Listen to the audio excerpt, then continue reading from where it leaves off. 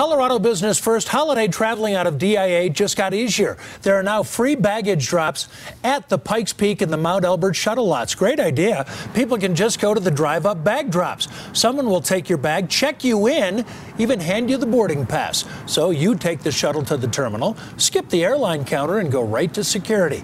The service was a nice surprise for those parking in Pikes Peak today. I think it's great. It really is convenient and really fast. So you don't have to wait in line. You could just go right through. Fantastic. DIA says the goal is to make check-in as easy as possible, not to mention with less luggage on the shuttle buses, more space for passengers.